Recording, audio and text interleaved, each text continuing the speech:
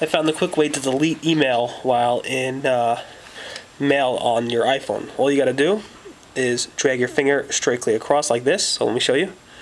And then up comes that delete button, and you delete. In the past, you had to click either edit to get this little icon on the left hand side, which you click then and then click delete, or you had to click on the email itself and then click a delete button at the bottom over here. So now all you gotta do again is drag your finger across like this. Whoops. All you gotta do is drag your finger across like this, and up comes the delete button, which saves you about a millisecond or so. Cool.